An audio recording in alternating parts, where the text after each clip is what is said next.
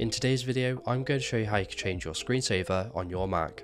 To do this, the first thing we need to do is to click on the Apple logo in the top left, and then you want to click on System Settings. Once you're in the System Settings app, you want to scroll down and then you want to choose the screensaver option. Now you'll notice lots of pre-installed screensavers that are already on your Mac, and you can even shuffle between your photos. Now if you go ahead and click on a screensaver, you notice it may not change straight away, and that's because the screensaver needs to download first. Now what's really good about macOS is if you scroll up to the top, you notice the default macOS screensavers.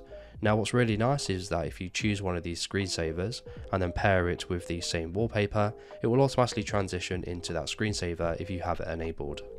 If you want to preview how a screensaver look, all you need to do is click on it and then press the spacebar, and it will take you to the preview of that screensaver. If you want to exit out of it, just press the spacebar again. So if this video is helpful, please leave a like, and if you have any questions or comments, just leave them below.